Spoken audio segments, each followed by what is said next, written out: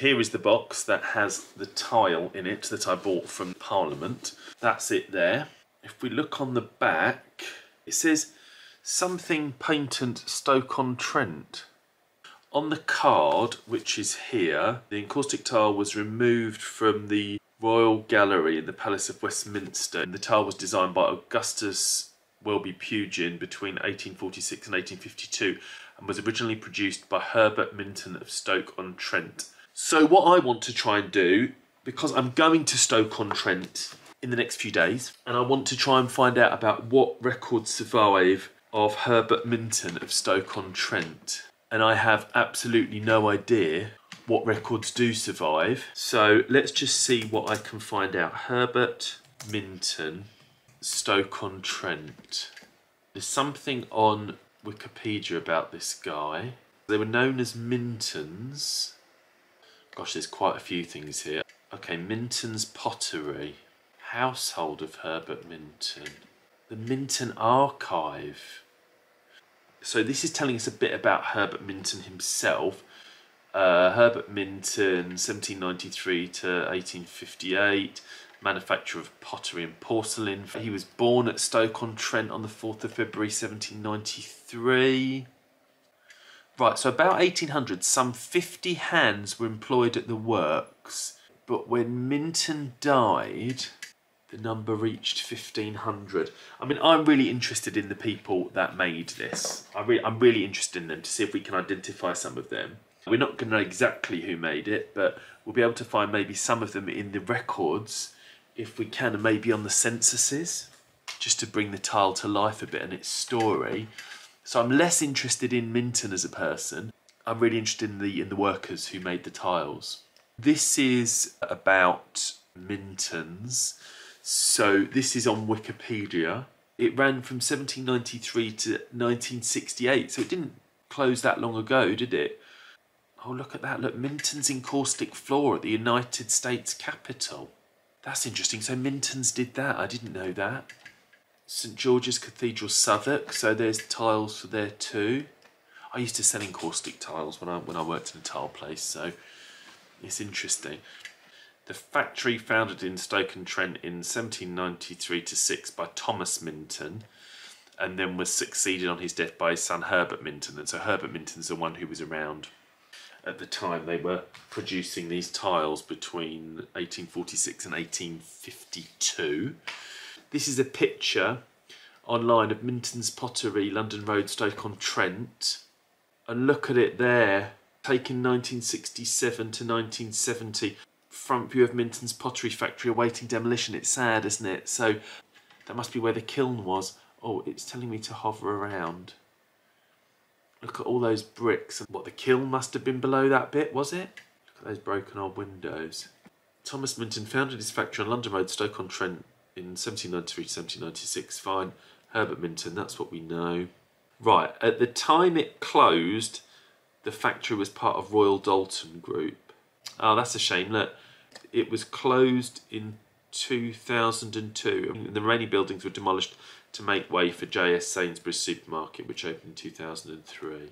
It says here, in 1845, Herbert Minton took Michael Dainty Hollins into partnership, creating the tile-making company Minton Hollins & Co. And then in 1869, a new purpose-built factory was erected on Shelton Road. So hang on, so this thing from the Palace of Westminster, let me just get this right. This says it was designed by Augustus Welby Pugin between 1846 and 1852 and was originally produced by Herbert Minton of Stoke-on-Trent. But it looks like actually the company at that time must have been Minton Hollins & Co. Then we've got the Minton Archive. Oh, this is quite exciting. Look, what is this? Oh, look at these pictures. So this is all the archive. Look, all these tiles.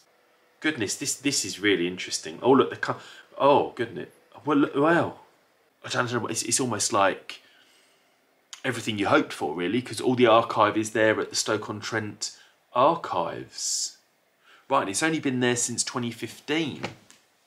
The Minton Archive was generously gifted to the city in March 2015 by the Art Fund.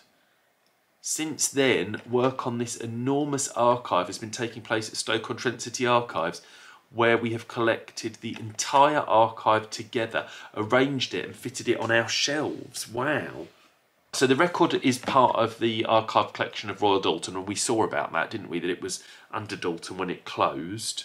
The Minton Archive is the name given to the whole of this collection.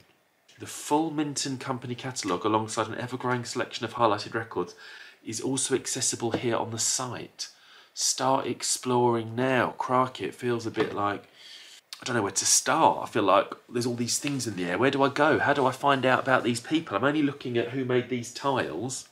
It's the only thing I'm interested in. I'm interested in the workers. That's it. Not the design, nothing else. Just the people who made them. It's hoped that similar work will be undertaken on other Minton Archive Collection Company records. What is featured on this site is just a taster of what will be possible to achieve in future externally funded projects. The Minton Company records, containing well over 5,000 entries, were catalogued for the company by Alan Giles Jones over 3 decades. Our work to enhance his excellent catalogue by placing it online is now complete, and we are continuing to add images from some of the original archives, all accessible via this website. So we can actually see loads of stuff online from our homes about these people. Gosh. So if you've got any ancestors from Stoke-on-Trent, you might find them in these archives. If the employee records are there, I don't know what is here. Once these records and images have whetted your appetite, you can come and see the real thing at Stoke-on-Trent City Archives. Gosh, look at it all. Oh, look, this is what we want, look. The Minton Company records are a relatively complete record of the Minton factory. Through these records, you can find out about how the factory was managed, how the ware was produced, marketed and sold, and who was employed by the factory and what they did. You know, when I bought that tile in the House of Parliament, I never imagined that there'd be such an amazing archive online like this. I can't believe it, really.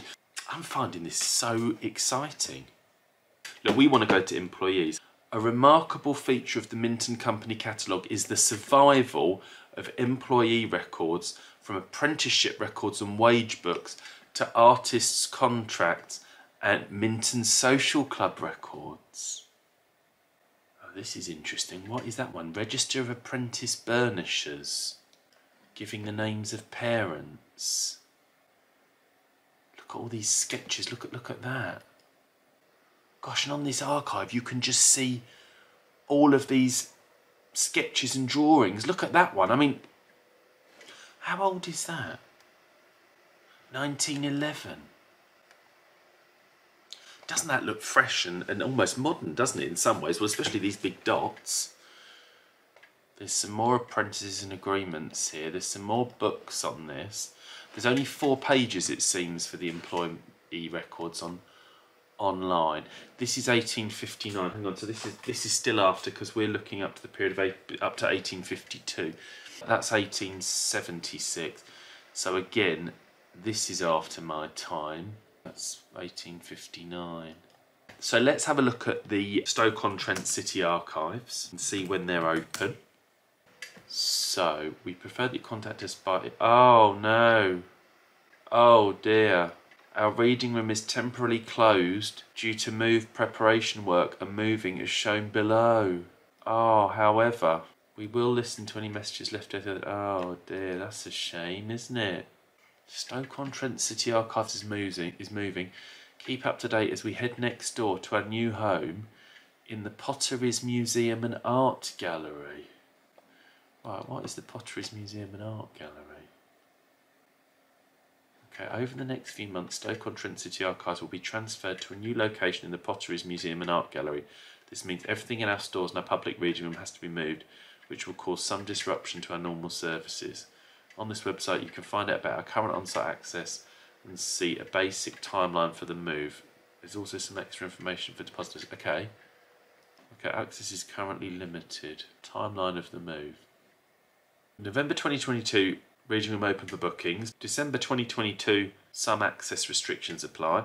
June 2023, construction begins. January 2024, disruption likely as the archive moves. The relocated reading room opens.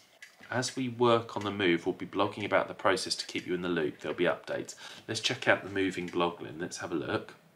If you visit the Potteries Museum and Art Gallery over the next few months, you might spot the freshly screened off area down on the lower ground floor just behind the temporary exhibition is the new reading rooms under construction. The Potteries Museum. We are now open Wednesday to Saturday, 10 AM to 5 PM. Right. Oh, that's that famous owl, isn't it? That's the owl that was on Antiques Roadshow, I think. Let's contact someone in this archive, and that's what we need to do. Contact us. Let's have a little look. Minton Archive, employee records. Earlier this year I purchased a tile from the gift shop in the Palace of Westminster that had been removed. It was made in Stoke-on-Trent between 1846 and 1852, and as I am very much interested in genealogy and workers' stories, I would love to try and find out more about the people who made this tile. I note the Minton Archive is with you, and there are employee records amongst the documents, but I wonder if you can tell me what survives in your archive to identify the people employed in this period who would have made the tiles for the UK Parliament building. Let's send that off and see what comes back.